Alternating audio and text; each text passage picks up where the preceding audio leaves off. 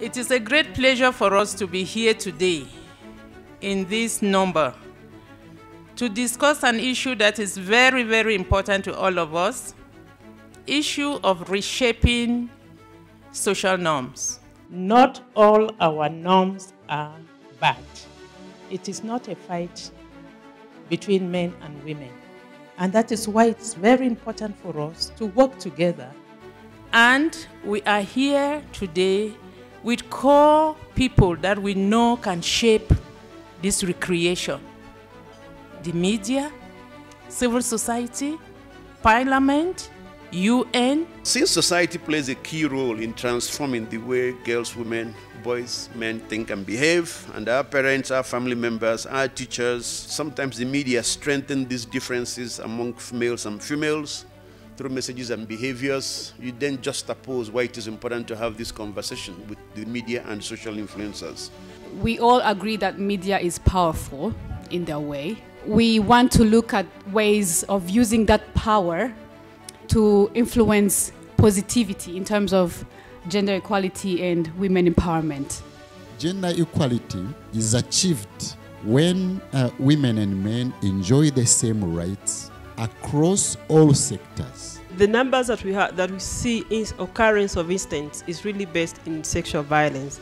And then the other one that comes like next is psychological violence, and psychological violence is really a silent killer. So all those things really affect the women and girls, of course with men, so the highest number is about women and girls. Men fear that they will not be needed if women are economically independent. More than 56% of men agreed with this statement. When you look at what people are broadcasting today or writing on all these channels, really sometimes make you think twice on where are we improving when we are talking about gender equality and GBV. Every profession has ethical considerations. Before trainings, before everything, we are practitioners in everything we do. If we really recognize ourselves as practitioners, we can't be ruled by people's excitement. We have to be back to our profession. So there is something that is not really satisfying from my end. The issue of partnerships, and we need partners. So what we've been asking the media, all the people who are here, is not to talk about the stories that are happening, but to change the narrative.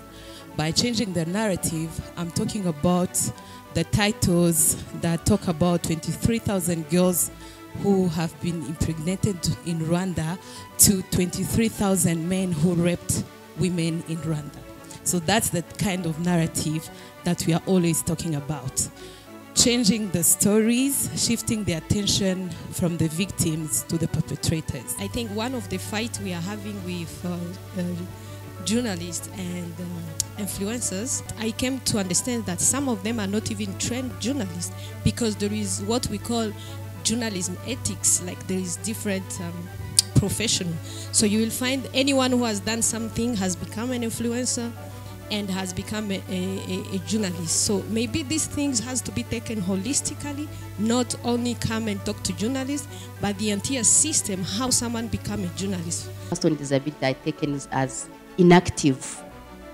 They are not able. If a person is taken like cannot, then it's not really easy to accommodate, to include in whatever we are doing. We need to all enjoy our human right. Have people who are using media and social media, because today you'll have a show on TV and on radio, and then it's being broadcast live on YouTube. They'll sit and then find ways of making it sensational so that it can attract more views. This is the kind of situation we are facing. We still have a long way to go to effectively address social norms, gender stereotypes, seen as the root causes of gender inequalities and inequity. And we are aware that addressing these social norms and gender stereotypes embedded in our cultural beliefs and patriarchal society cannot be done overnight. It's rather a process that requires mindset shift and concerted efforts by different key stakeholders. Let's all open our hearts, open our minds, and discuss the things that we are doing well, the things that we are not doing so well, the things that are positive in our culture, our society, the things that are negative, and how do we address them to achieve gender equality, which we have all accepted is a cornerstone for sustainable development.